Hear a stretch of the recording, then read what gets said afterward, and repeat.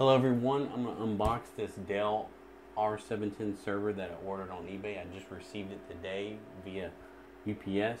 So let's unbox this big bad boy really quick. I won this server. The bid on this server was, I believe, around $150. And it's equipped with 2 quad cores and 32 gig of RAM and 3 300 gig hard drives.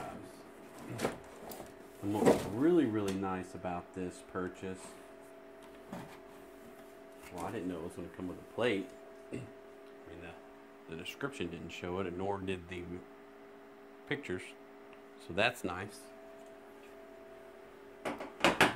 But what was most important for me is these bad boys right here, the mounts themselves, so I can install this server into the server rack that I purchased over there. So this was a nice add-on.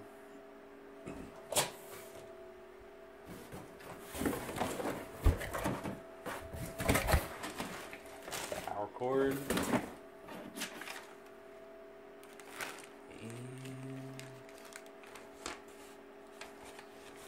Cover up the address, and this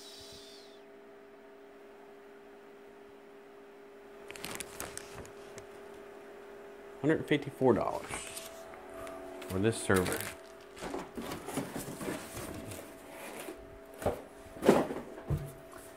And here we go. This is what I'm looking for.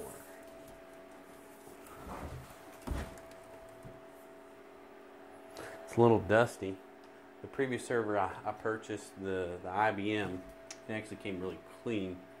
This one looks really dusty.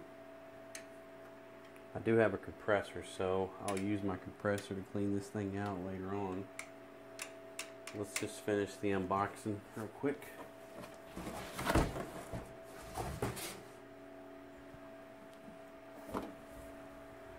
Nothing else.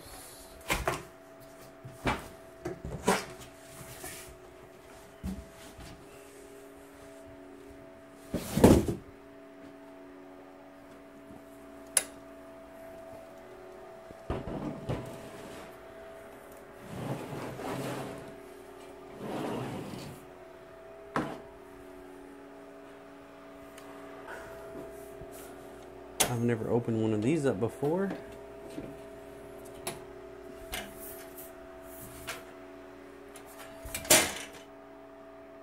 Here's a quick how-to.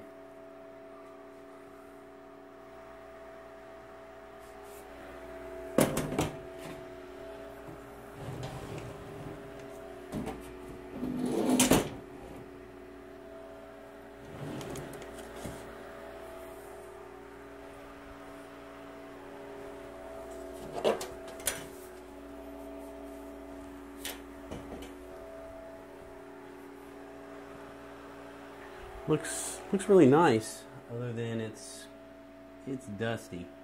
It is dusty. So I'm definitely gonna have to get my compressor out and clean it up.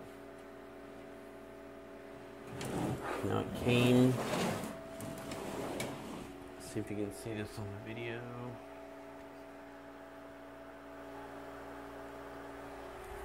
It did come with, so this server has 4 onboard NICs, whereas the the IBM has 2.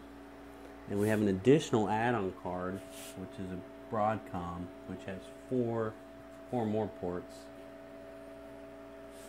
And this looks like our array controller. I don't know if you can see that. See if we can get closer.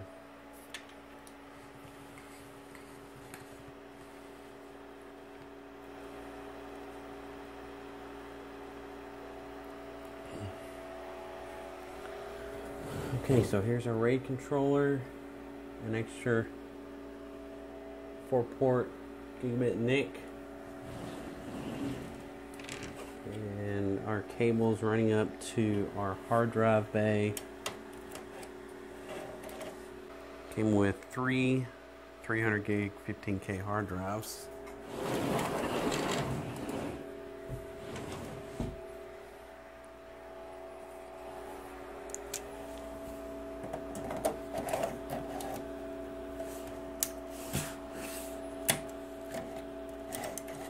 It's a little different from the IBM server. These, of course, are empty. And then we have a battery. It looks like this battery is for the, looks like it's for the RAID controller. Let's see if I can get this off here. Here's the plastic shroud.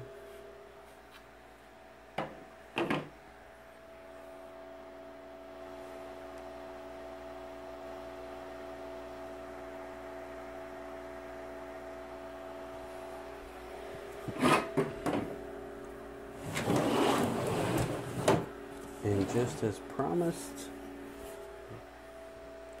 they did give me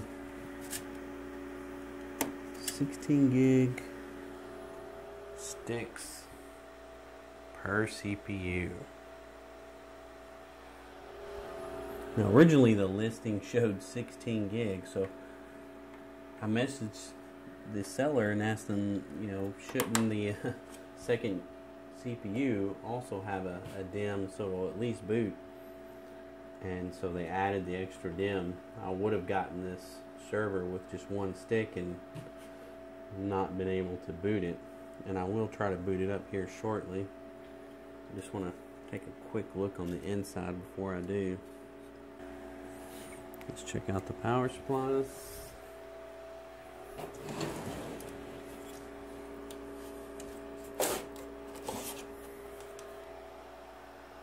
$870-watt power supplies.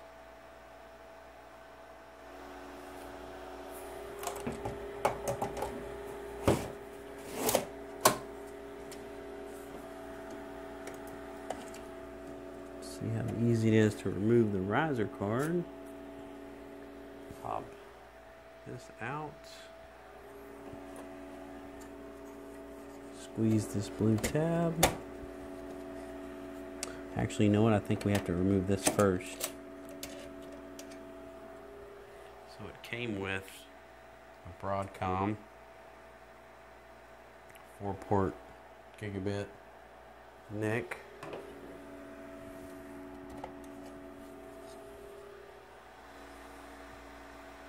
Here's one of the riser cards, riser 2.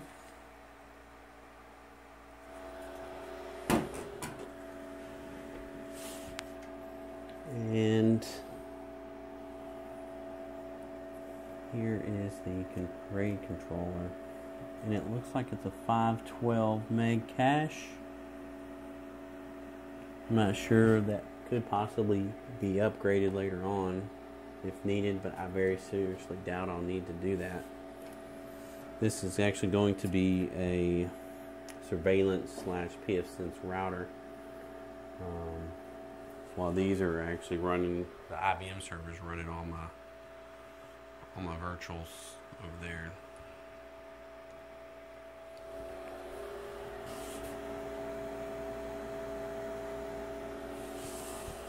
Alright, I'm going to put this back. I'm not going to remove this. I just wanted to remove this and look at it.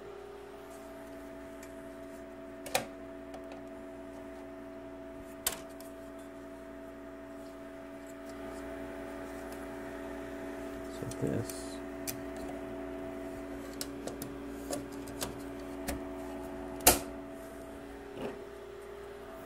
I really wish I could get a server that had an X16 riser card. I've seen a few videos for my Playhouse where he added a video card to one of his servers.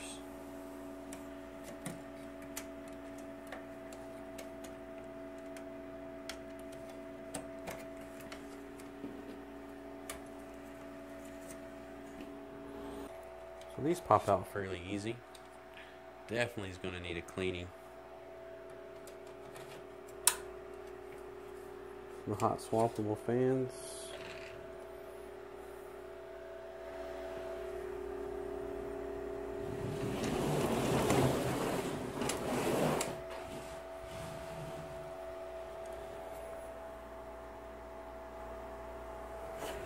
Now let's go back to ports on the back.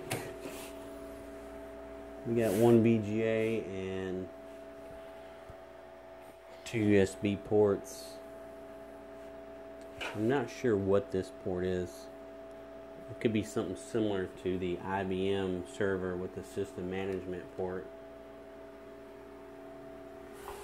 So this is it. I'm going to put it, I'm going to go ahead and install the rack mount and get it in the rack.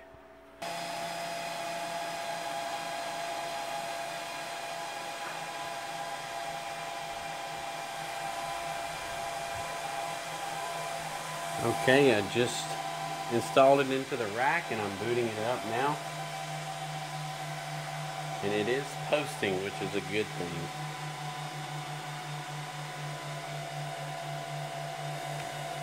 Let's go into the BIOS.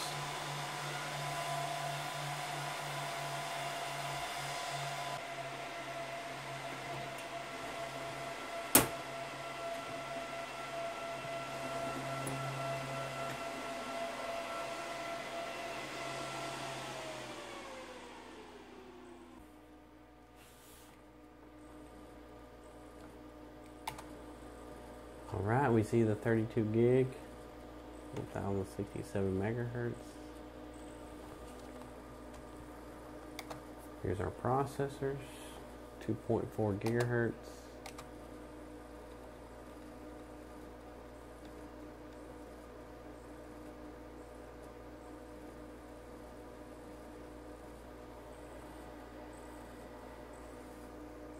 Our cores 4 apiece.